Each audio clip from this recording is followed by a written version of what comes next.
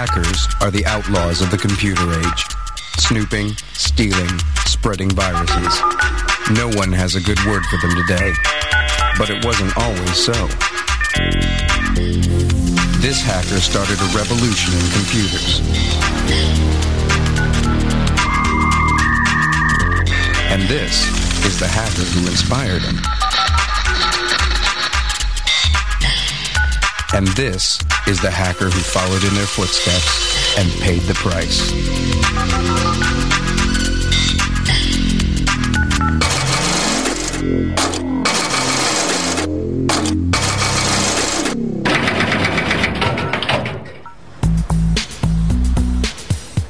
These three technological rebels are the pioneers of hacking. For Steve Wozniak, hacking is about invention. We were making a difference for humanity with these little small computers. For John Draper, experimentation. You know, take it apart and make it better, make it do different things, make it do cooler things.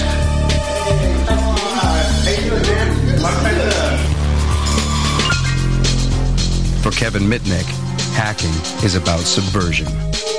It's about the forbidden knowledge. It's about pranksterism, about trying to outsmart the other. It's about the knowledge, the intellectual challenge.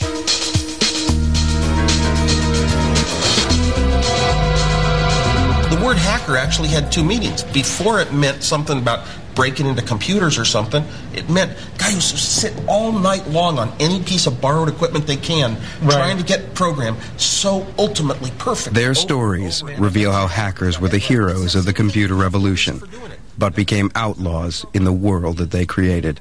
Hi. Hi. Where does this wire go? Well, you see, this is telephone wire. And it's going to run from your house to the big cable on top of that pole. We imagine hacking to be all about computers, but it wouldn't be possible without the telephone network, and that's where hacking began. In 1970, John Draper was fresh out of the military and was studying electronic engineering when he stumbled across a secret world. It all began with a call from a guy named Denny, who promised to reveal the secrets of a new craze, phone phreaking. He started to explain to me about phone phreaks. I said, what's a phone phreak? And he was explaining to me, well, we play with phones. I said, yeah, I can see that. I said, well, what do you do with phones? And he says, well, we understand the system. I said, can you make free calls? He said, well, why don't you come on over? I got a couple of friends over here that want to talk to you. I go to the door. His dad answers the door. I says, I'm here to see Denny. He says, come with me. Takes me in his room, open up his room, and it's like pitch dark in there. He says, would you mind turning on the lights? Because they're all blind. They don't need lights. So we got to talking, and I said, show me one of these ways of making a free call. I'm really interested. We knew, of course, that it was illegal, and I guess part of the thrill of it, and it wasn't really just to rip out the phone company. I mean, it was the technical challenge to be able to do it. At a time when calling long distance was a luxury, phone phreaks found a way of doing it for free. Telephone networks were controlled by tones. Getting in was easy, with the right equipment. It came in the shape of a free gift in a packet of breakfast cereal. This guy, right here, the Captain Crunch whistle. And if you glue this hole right here, like this, that's 2600. When you blow the whistle into the phone, a little chink sound, that's the acknowledgement coming in from the other side saying, you're ready to process the call. Armed with a Captain Crunch whistle, phone phreaks could seize control of telephone lines anytime, any place, anywhere. In fact, one of the things that we used to do is to go to the airport, walk along blowing the whistle next to a bank of payphones and disconnect their calls. In the days when calls went through to operators, phone phreaking wasn't possible. But as human switchboards were replaced by mechanical systems, different noises were used to trigger the switches.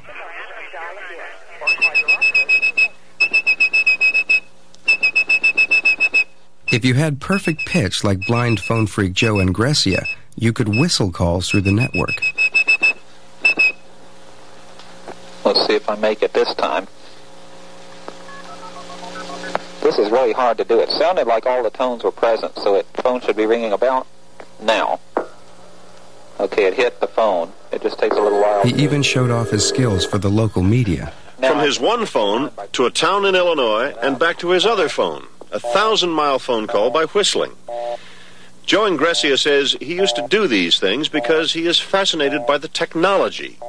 Those are the precursor to the hackers. Those are the founding fathers. For phone freaks like Captain Crunch and Denny, the telephone system was a huge technological playground full of sounds and switches to explore. 30 years on, they're getting together to relive their exploits. Hi, Denny. Hey, buddy. Going out. Long time no see. Yeah, how you doing? How you doing, Joe? Hey. What's going on, buddy? Denny. Here. Let's go phone tripping. I got to try out my new box. The golden rule was never freak from home. If you did, the phone company could trace you. During the time that I was with Denny, I would pile Denny up in the Volkswagen van. Hop on in, dude. We'd go out to the absolute smallest rural area we could find on the map. Go out there and just camp out at a payphone and start hacking.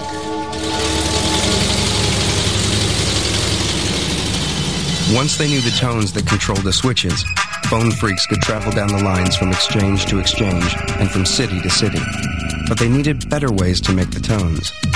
This was where John Draper's engineering expertise came in.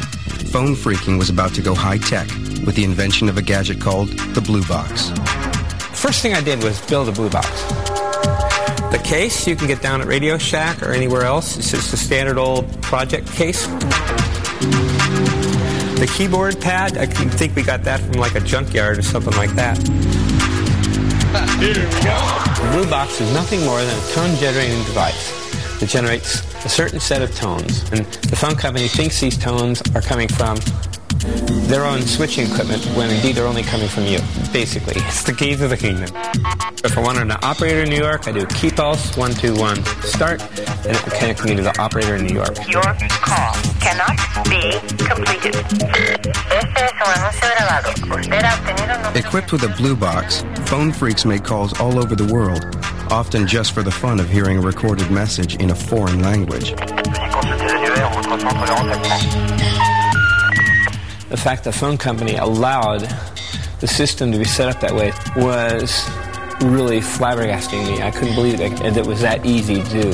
KP 182 start. The patterns of the numbers really intrigued me.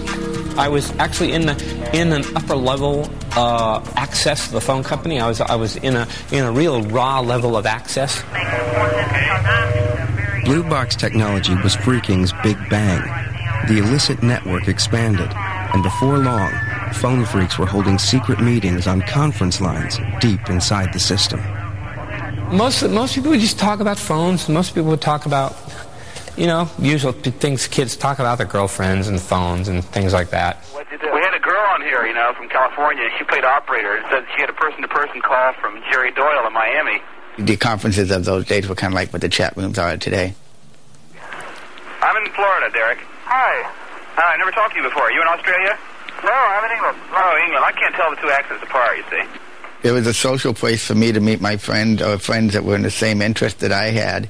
Gee, it's funny being on a conference without Big Mouth Jeff, man. It was kind of like a secret society. This is the smallest, lightest, most easily concealed blue box now made by underground scientists. But the secret society was growing. When phone freaks have a convention, people don't give their right names. Masks are given out at the door. The early phone freaks, I think, did their freaking with the hacker mentality. One of the most complex systems on Earth at that time was the phone system. And to be able to know its ins and outs was, a very rich field of discovery. There was a guy that called himself around the world, from the one payphone around the world with a payphone beside him. He's like, hello, and there's a lag, and hello, how are you? I'm fine, It wasn't just mechanical switches that the phone freaks learned to manipulate. They also became skilled at manipulating phone company employees, an art they called social engineering. Social engineering aspect of freaking, Denny was the expert on that. That's just the ability of going in and talking to people on the inside of the phone company making them believe that you're working for the phone company. Ron, how you doing? Good, buddy. This is Bob from the Alpine office in Phoenix, Arizona. We had a test that we needed to run, a transmission test. We needed to have the sleeve lead broken off on the intercept strap and then put the strap back on. We can call the switch room, you can call the frame room, you can say, well, this is Fresno here. We got a translation error going into your trunk here. Could you pull up trunk number, this, that, and the other thing, and give me the trunk ID code for this, that, and the other thing, you know? I mean, and the guy would do it. When the phone companies finally noticed the intrusion, they were less than happy. You know, a lot of us were certainly warned a number of times by, you know, phone company special agents and that kind of thing, phone company, telephone company security people. The Phone Freaks conferences were soon buzzing with stories about investigations by phone company agents, in particular the notorious Mr. Duffy. Well, Mr. Duffy decided that he would pay Bill a visit. Bill's mother didn't feel like keeping Mr. Duffy from doing anything, you see. One of the chief special agents used to talk to me sometimes. He also talked to my dad sometimes, and, you know, hopes, of course, of getting me to, you know, to quit. And then, of course, Duffy visited Bill at his school, and I don't think Bill said anything. I guess, you know, we'd stop for a little while, but then it's the old thing, you had fun doing it, and you kind of go back and do it again. Mr. Duffy would soon be eclipsed by a far greater threat, nationwide media exposure, thanks to New York journalist Ron Rosenbaum. It was like entering this Alice in Wonderland electronic outlaw underground. They were sending messages outside the accepted channels, but they were also inventing hacker sensibility. I think one thing the phone freaks responded to was a kind of generalized paranoia about phones and about communication. I think because of the anti-war movement and FBI reaction to that, everyone thought their phones were being tapped. The phone was sort of a focus for a kind of generalized paranoia about government intrusion, lack of privacy, that sort of thing. Rosenbaum tracked down Denny and Joe and Gracia, but Captain Crunch proved elusive. Captain Crunch is like one of the great American characters, a homegrown superhero fantasy. Everybody that Ron Rosenbaum interviewed, they talked about Captain Crunch. So I called him and I said, hey, look, we would really like you not to publish this article because it's really not a good thing. Captain Crunch was very worried about this because he kept telling me, you know, whatever you do, I don't want this information to get into the hands of the radical underground, because he felt that it could paralyze the phone system in the U.S. and somehow bring upon nuclear surrender by the U.S. to the Soviet Union. In October 1971, Ron Rosenbaum's article on phone freaks was published in Esquire magazine. I went to the library and I read the article, and I couldn't believe it. It was just so exposing. I said, oh my God. And I knew right then and there that phone freaking I knew it was ended. I read it to Denny over the phone, the whole thing. And everybody got on a conference call. One of the last conference calls we had, and I read the article to everybody because they couldn't read it and they couldn't believe it. I said, you guys really screwed up. You guys shouldn't have let this guy talk to you. Shouldn't have given this guy all this information. After the Esquire article, everyone jumped on the bandwagon. Hey, everybody! Whose number is 237-4059? These parasites piled on afterwards, mainly for the idea of stealing, in some cases, just like youthful vandalism. You know, hey, I'm doing something wrong, isn't that cool? But in other cases, for profit.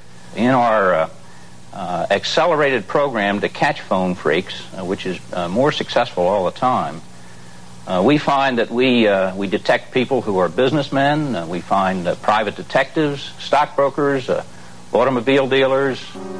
We've even found some members of organized crime. The backlash hit the pioneers of phone freaking as hard as it hit the parasites. The LA people got busted. The Seattle people got busted. The New York people got busted. They came in. They had grand jury investigations coming in. They came to visit me, gave me a search warrant, searched my place. Since I wasn't really as heavily into it as some, I just got like a 10-day 10 days in jail, 3 years probation. It was suspended. And of course, everybody that got busted had my number. And I was made the kingpin because of the article. The authorities came down hard. Possession of a blue box could get you 2 years in jail. It was that one unlucky time that I just happened to have it. I get out of the car, right, and 3 cars went, one in front of my car, one in the back of my car, 2 in the side of the car, and the FBI agent just jumped and grabbed me right there. Captain Crunch was federally indicted for wire fraud and served a total of 4 months in jail. I was the black hat hacker, only for phones. I was like the bad, evil guy. Phone phreaking was dead, but not buried. A worldwide revolution in technology was about to explode, and Captain Crunch would be there to inspire a whole new generation of hackers. Hacking had begun as the playful exploration of the phone network, but this was all about to change with the invention of the personal computer, a revolution in technology inspired by the hackers themselves.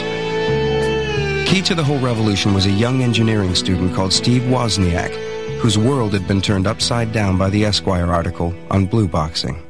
It was the most amazing article I'd ever read. It was about engineers and technical people like myself outsmarting phone companies and setting up networks that nobody imagined existed. Wozniak was so enthused by the article that he set about building his own blue box. At first, I was just sticking some chips of my own design into a little blank board and soldering wires onto them. So when I got the blue box built, some of the tones were right and some were wrong. So we started looking for Captain Crunch. After his cover had been blown by Esquire, John Draper was trying to keep a low profile. He'd even stopped his occasional appearances on local pirate radio. Everyone said John Draper was Captain Crunch. So we put a call into the radio station. We asked for John Draper to call us. And they said, oh, he dropped out of sight right after the Esquire article. And we knew we had the right one. 10 minutes later, the phone rang. I said, oh my God, this is bad news. It was him, and he said he'd come up to Berkeley to meet us in the dorm. And I felt like, like if you were bringing the president home. I kind of walked into this thing not really knowing what was going on, and wanted me to show him how to use the blue box. He just built it. This guy was supposed to be, in my mind, so suave with the girls. And when he showed up at the door, he didn't quite fit the image I had in my head. But he said, I am he, Captain Crunch. And I says, look, you guys, I really don't think I want to do this. He said, it's cool, it's cool. God, I felt like a hero. I said, well, I guess it'll be okay, because I'm in a dorm, and it'd be pretty hard to track any one person making this call. And Juan says, can we call the Pope? I said, I guess so. So I got the number to the Vatican, and we called the Vatican, and we asked for the Pope. And he said, well, the Pope's not available right now. It's like 4 in the morning. Started learning codes that night from John Draper and from other people, and techniques to use in talking operators into things, and started practicing on my own over the weeks and seeing what I couldn't accomplish. And I think I was kind of scared that I could get caught. A couple of weeks later, Wozniak's car broke down. Luckily, he and his college buddy Steve Jobs happened to have their blue box with them. We'll try to make a blue box call back to our friends in Berkeley because they can drive us home. And Steve made the blue box call, and the operator came on the line, and he hung up all scared. And then made the call again, and she came on the line, and he hung up. He was just scared, and a cop showed up. He was inside the phone with a box in his hand. Oh, my God. The cop probably thought we were like druggies because I had long hair. Steve managed to pass me the blue box, and I got it in my coat pocket. And said, what's this? Well, if you push the buttons, they all made tones. So I said, it's an electronic music synthesizer. The cop says, sounds out of tune to me. He says, what's the orange button for? That's the one you seize phone lines with. So Steve said, that's for calibration. He says, well, it needs calibrating. This is scary. We knew we were caught. They got us in their car, 2 cops in the front seat, Steve and I in the back, and the cop in the passenger seat turned around. And the cop hands it back to Woz and says, a guy by the name of Moog beat you to it. The Moog synthesizer. While Steve Wozniak and Captain Crunch were messing about with phones, the big boys at the corporations in nearby Silicon Valley were making great advances in computer technology. But in the early 70s, computers were still vast impersonal machines, serving vast impersonal corporations. Computers were started, for code breaking, tracking missiles, wartime uses. And that really is the origin of where the modern computer came from. And then it moved to these big business database, applications. Computers had been seen as things to never touch, never even be in the same room with a computer. Keep your distance, but be reverent. Be very respectful of those who knew how to do it. But respect was in short supply. In the late 1960s, even computer engineers had a counterculture. They called it hacking. It was a radical approach to computers. Practical goals took second place to what hackers called the wild pleasure of exploration, a sentiment that phone freaks would recognize.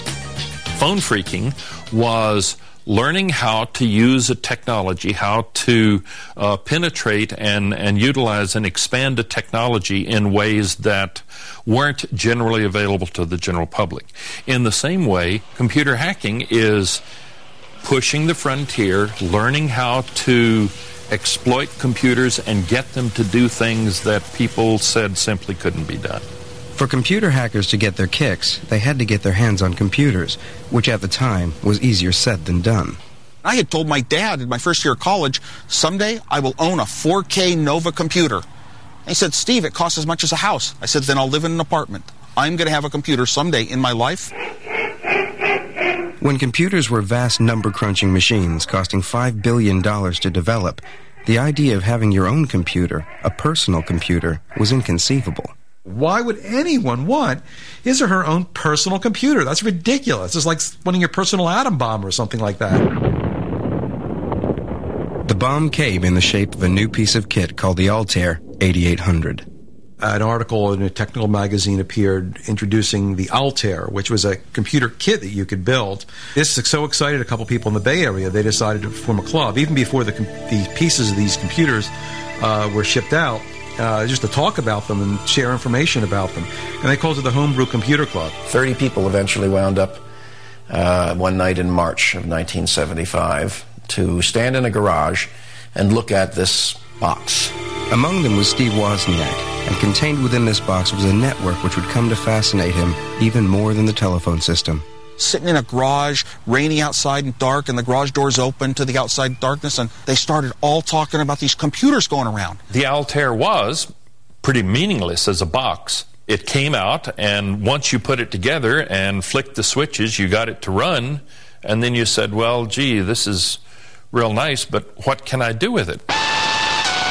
What they did with it was program it to play Daisy. 15 years earlier, computer engineers had coaxed the tune from a machine the size of a house. Now the hackers were doing it for themselves on a home-built kit computer. My interest from that first meeting just sprung up so strongly that every 2 weeks of my life, that was the most important thing I could do. The Homebrew Club quickly outgrew the garage. Computer hacking was catching on. Someone would stand up and say, I've got this problem. Anybody know how to solve this? Or, hey, you know that problem that was mentioned at Homebrew 2 weeks ago? I found a solution to it. And it was a phenomenal information exchange. I just passed out sets of schematics to anyone in the club that wanted them. I Xeroxed tons of copies because, hey, I felt kind of proud they'd be seeing my work. Lee Felsenstein, who became the moderator of the computer club, very consciously set it up, as a hackerish enterprise. Total sharing of information. It didn't attract high-level people who have been successful in companies, business types. Didn't attract real engineers. The hard engineer would be blocked by his feeling that I have to have permission in order to do what's never been done before. We were there because we knew that we didn't need permission. Hackers set out to achieve the impossible, to build their own computers. It was the lure of this was finally computer technology that you can actually have your hands on, you can actually control. Every time someone brought a computer, introduced a computer into the Homebrew Club, the first thing people would do is just rush up, take it apart, and learn everything about it, and just pester the designer with zillions of questions. How does this work? Where's that, pin go to that pin? What kind of bus is this? Driven by their fascination for exploring technology, hackers didn't really care what their computers might actually do.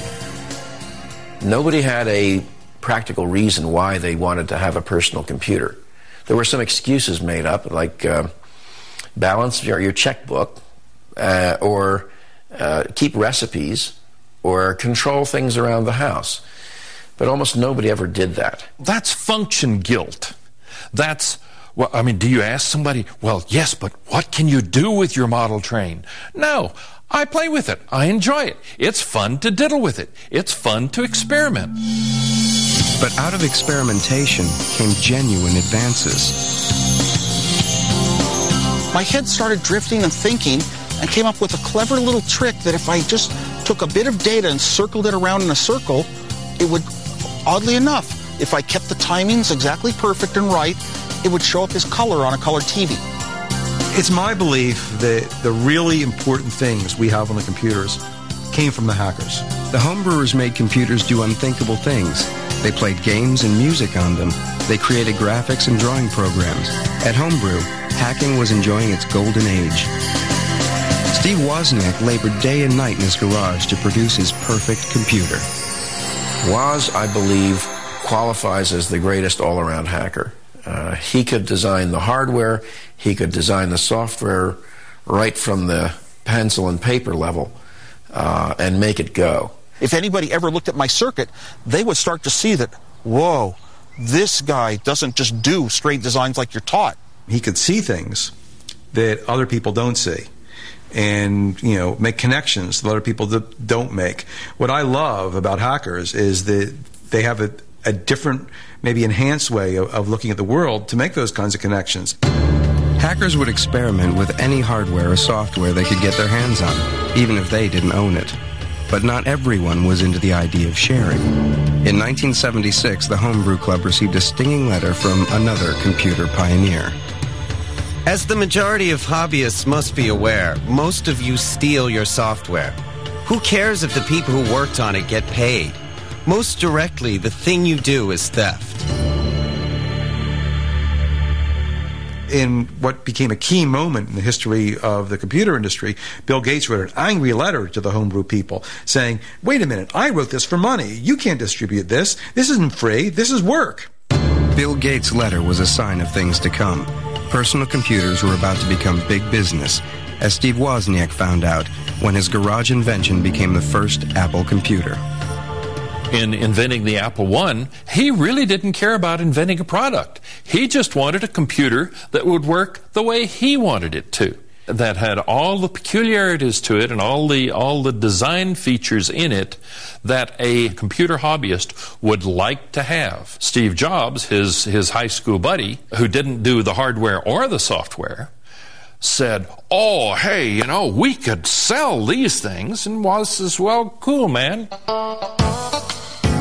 Wozniak and Jobs' new company quickly followed the Apple I with the Apple II.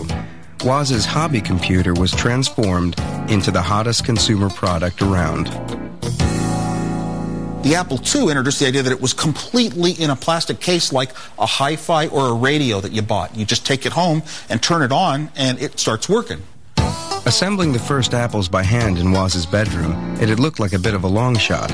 But the balance sheet at Apple soon told a different story. I got a phone call from Steve, and he said, guess what? I got a $50,000 order. When you're putting up a few $100 each, wondering if you're getting your money back, and he says he's got a $50,000 order, it is such a huge shake in your world. What? By 1982, Apple sales had reached over $500 million a year. But hacking and business were not compatible. The days of the Homebrew Computer Club were numbered. Maybe I went to a few more homebrew meetings, but pretty much it started becoming not the big thing in my life. The big thing in my life started becoming more and more Apple Computer, the company. Now I had to put, more of my full-time energy into things that were going into products being sold. With companies like Apple forming and becoming serious businesses, secrets became introduced into it. You couldn't tell your colleagues in the Homebrew Computer Club what your product plans were. what you were working on, because competitors might be there and they would say, oh, Apple's doing that, let's get a similar project going ourselves. I think it ultimately led to the end of Homebrew. The Homebrew Computer Club met for the last time in 1986, leaving behind not just Apple, but 23 computer companies founded by its members. Hackers could claim to have created the modern world, but it was a world in which they would no longer be welcome.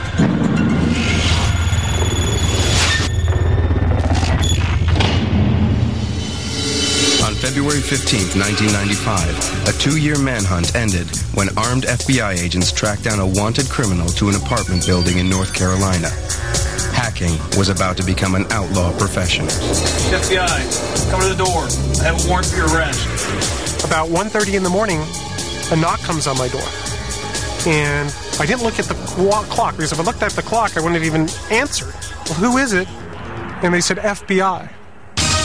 The FBI had come for Kevin MITNICK, a 32-year-old hacker whose intrusion into other people's computers had made him public enemy number 1. MITNICK was sort of in the wrong place at the wrong time for a lot of reasons. The internet was, starting to take off. There was more at stake at that time. And I think MITNICK, for the media and for some in the government, made a great scapegoat and was a great sort of boogeyman. 20 years before MITNICK's arrest, hackers had sparked the computer revolution. Members of the Homebrew Computer Club had wrested control of computers away from the corporations and put it in the hands of ordinary people. Kevin MITNICK was a child of that revolution. When I was in school, it was all about partying, smoking dope, going to drink, and stuff like that. And I was just really not into that, and I wasn't that socialized for whatever reason.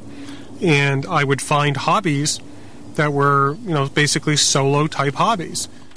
For MITNICK's generation, there was a whole new electronic playground to explore.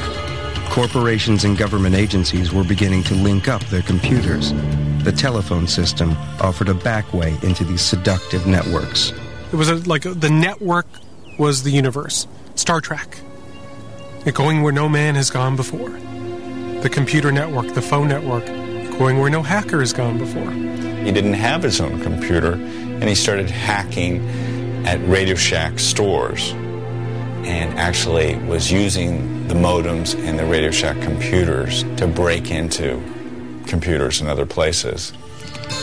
The new generation of hackers took their inspiration from electronic outlaws of an earlier age, like the phone freak Captain Crunch.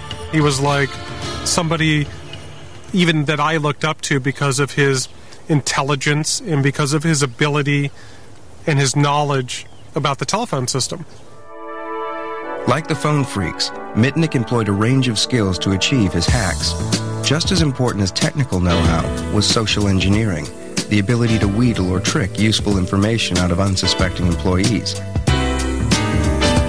But MITNICK took things a stage further. At age 17, he and his friends bluffed their way past a guard into the headquarters of the telephone company and stole important technical manuals. It was like we were in the candy store, right? We wanted to read all the manuals to figure out how this whole system worked. The offense earned him a juvenile sentence. The phone company was just irked that somebody had the audacity or the chutzpah to go do this type of stuff and didn't care about their security procedures, and their security procedures were ineffective. MITNICK's arrest set the pattern for the future. Kevin kept getting in trouble. Kevin had this really remarkable ability to keep getting arrested. MITNICK wasn't the only one getting into trouble.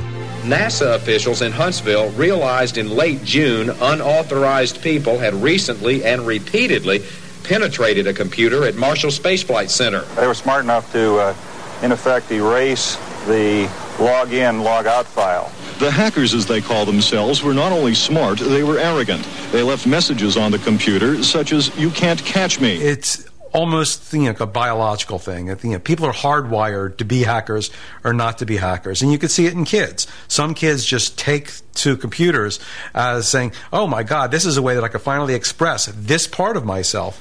The phone taps led the FBI to the homes of 4 teenagers, all of whom attend an exclusive high school.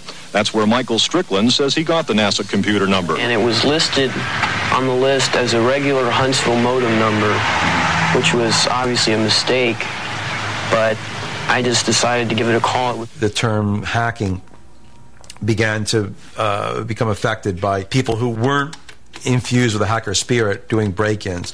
There were these teenage computer break-ins that managed to get hold of passwords or use system weaknesses to get into other computers. It took a Hollywood movie to turn irritation into panic. All of a sudden, there's this movie that becomes a #1 box office hit of War Games, and that really glorifies the ability to use computers to break into these very powerful systems and, and almost start World War III. The meaning of the term hacker flipped overnight. A hacker was a pimply-faced kid who had enough savvy to attack a computer network belonging to a large military organization. The thrill was being somewhere where you shouldn't be and trying to remain undetectable. It's about the forbidden knowledge. It's about pranksterism, about trying to outsmart the other.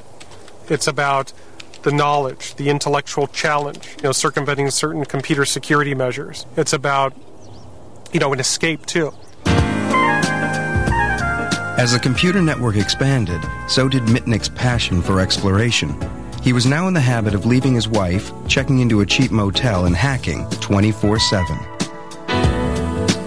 With the advent of the internet, there was no holding him back. To this day, the internet is difficult to secure because it was really built to get those pieces of information moving around without encumbrances. And, it was built on open principles. You can't own the IP protocols that run the internet, so everyone could use them. But times were changing fast. Hacking's frontier days were over. The internet was set to become a tool of business. Hackers were no longer welcome. Back in the late 70s and early 80s, computer hacking was actually encouraged. It was the cool thing to do. It wasn't really looked at as a crime, but as a cutesy pranksterism type hobby. And as society changed around me, because I was just so into phone phreaking and computer hacking because of just the passion and the interest that it had for me, that I completely ignored how society was changing around me. The exploits of hackers like MITNICK became a problem for law enforcement. Things had changed. This wasn't the world of the homebrew computer club. Hacking was a matter for the FBI. Cybercrime has gained a higher profile as computers and the internet have become more pervasive, and we've gotten a lot more complaints. But this was a new kind of crime. There were no broken windows, getaway cars, or fingerprints. We've had to keep pace with not only the new technology, but the new innovative techniques of the perpetrators. Undeterred, MITNICK chose bigger and bigger targets. In 1988, he hacked into the network of computer giant DEC and copied details of top-secret software.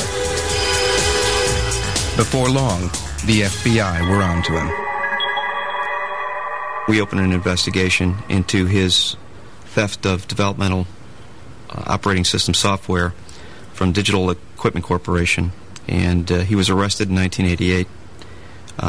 Pled guilty in 1989 and subsequently sentenced to federal prison time. DEC claimed the dark side hacker had caused $4 million of damage. In court, MITNICK realized just how frightened the world had become of hackers.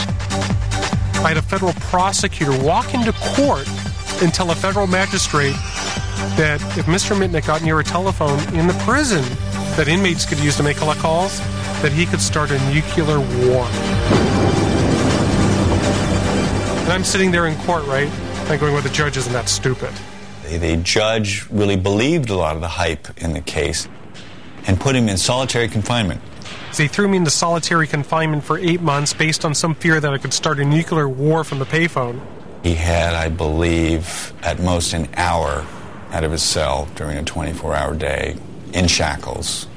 And MITNICK was extremely bitter about this.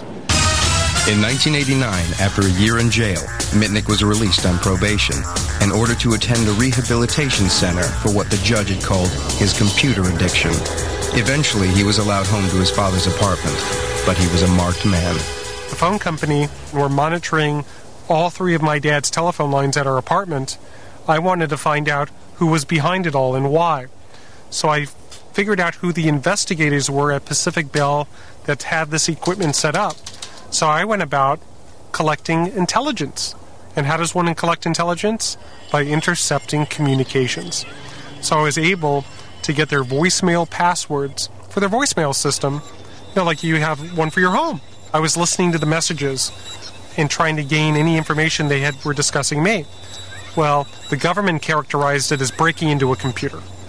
So they issued a warrant for violating my supervised release, and I was just pissed off. So I just said, hey, catch me if you can. When the FBI came to arrest Mitnick in December 1992, he was gone. He was on the run because he didn't trust the government and he didn't trust the FBI, and he believed if he talked to them, they would put him back in jail and he would be right back in solitary, and he'd do anything not to be back in that cell again. It was an adventure. I went to a town, went to a hotel, found a place to live, found employment at a law firm, and just started my life from scratch. But of course I had to build a past. And I did that myself by, built fake references, built an identity so I can support myself. What I did is I downloaded all the information of everybody that graduated with a computer science degree, and then I looked for a name that I would like. And I saw this name, Eric Weiss. And I knew that Eric Weiss was the real name of Harry Houdini. Because I was working at this law firm in Denver for about a year, a little bit over a year, under the name of Eric Weiss. And what my downfall was is I could continue to still engage in my hobby of hacking. Mitnick could break into a system by calling people on his cell phone while he was walking home, conning managers, secretaries, even executives into information. Kevin was systematically attacking the computers of some of the world's largest cellular telephone manufacturers, and he was stealing their source code. Mitnick was now hacking with a purpose, to keep one step ahead of the law. By hacking into mobile phone companies and copying the blueprints to their phones, he was able to make untraceable calls. He was able to elude us by virtue of knowing the telephone and the computer systems well enough to know what could be figured out and how quickly it would take to do that. So he definitely played the systems well. He never had any idealized goal or any real objective other than to keep hacking and keep staying one step ahead of the FBI. Mitnick's notoriety soon spread. In the summer of 1994, the FBI's failure to catch their internet outlaw became front-page news, thanks to journalist John Markoff. It was simply a good story. I mean, here is a guy who has been arrested before, who's managed to use his skills to avoid law enforcement. I mean, that's a good yarn. He created the myth of Kevin Mitnick, the John Dillinger of cyberspace. I think there were more than 60 unsourced allegations stated as fact, such as breaking into NORAD, planning false news story about Security Pacific Bank, about wiretapping the FBI. Markoff's portrait of Mitnick tapped into the growing fears of businesses and members of the public who were just getting used to the idea of a life lived online. That was the time when the internet was being talked about, the World Wide Web was coming out, and people were actually saying, we can make use of this in our daily lives and in business. And if we're going to be using this in business, we're going to need to make sure that it's secure, because if I'm going to put in millions of dollars and I'm going to have customer information or company information available to anybody over the net, I want to make sure it's available only to those people who I want it to be available to. Every one of us rely on computers in our everyday lives. Transportation, banking, Wall Street. Somehow a computer touches us in everything we do. When we pick up the phone, it's a computer. And people they're not familiar with the technology, think that it's just this mystical, magical thing that this guy out there that's public enemy number one could manipulate and bring everything crashing down. When the FBI finally caught up with public enemy number one, he was living in North Carolina under the pseudonym Tom Case. FBI, come to the door. Have a warrant for your arrest. You got the wrong guy. Check the mailbox downstairs. Right away, I get on the telephone. I let my family know where I am because they had no idea that I was in North Carolina. I get a hold of my attorney. Just a minute. And I let him know that I had the FBI at the door. I ended up popping open the door just a crack to go, well, who are you? And right away, the door pushes in, and they go, are you Kevin Mitnick? I go, no. I said, I'm Tom Case, and why are you guys in my house? Don't you check the mailboxes before barging in on somebody? I acted very naive and angry. I go, do you have a search warrant? And they go, well, if you're Kevin Mitnick, we do. I said, well, I'm not this guy Mitnick, so where's your search warrant? Eventually, they said, well, we want to take you down to FBI headquarters and fingerprint you to see if you're this Kevin Mitnick or not. So I said, okay, absolutely. I said, just give me your card and tell me what time you want me to be there in the morning, and I'll be there. And they go, no, we want you to go down now. You know, we're not interested in having you show up later. They go arrest him, cuff him, and I was under arrest. Mitnick was back behind bars, this time facing 25 charges of computer and telephone fraud. The case was so complex that Mitnick would spend 4.5 years in a cell before coming to trial. He was thrown in a county jail. He was actually beaten up. A lot of things were done to let Kevin know that the government was going to play hardball. The government made it clear that they might indict him in different jurisdictions, that he might have to face multiple trials. He did not get the evidence against him for a very long time.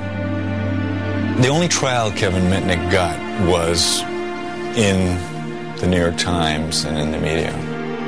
Mitnick stood accused of stealing $80 million worth of software from the companies he had hacked. In his defense, he laid claim to the hacker's ethos. Copying software was not theft.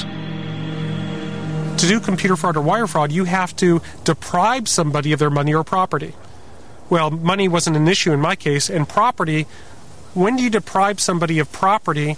Making a copy, are you really depriving that person of it? So gets murky. The government never alleged, or was it ever proven, that I intended to use or disclose that information. The information was the trophy. It was the proof of the hack. Mitnick may have been a folk hero for hackers, but others didn't see it like that. I think the terms of the game have changed dramatically, and the kind of moral justification you could make for hacking, in a sense, that spirit really resonated well with an earlier world, and I think it really is not possible to justify it today in the same way. In 1999, Mitnick was sentenced to 5 years in jail, most of which he had already served while awaiting trial. It was a longer sentence than that served by many killers. He was let out on supervised release early last year. So I'm under such stringent conditions of supervised release that if I were to touch this computer, I would probably get sent back to federal prison.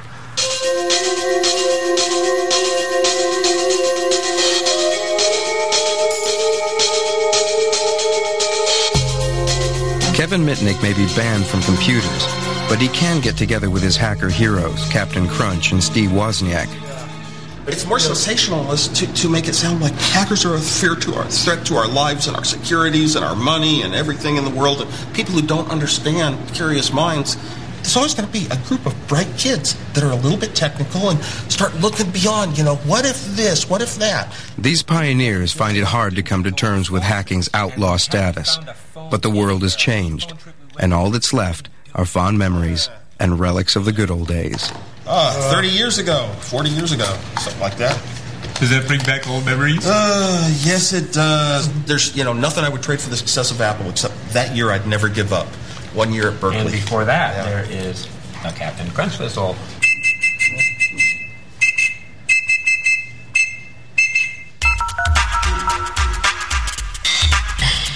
Up next, join the Mad Boys of Pizza, followed by the antics of Kyle, Stan, Kenny and Cartman in South Park.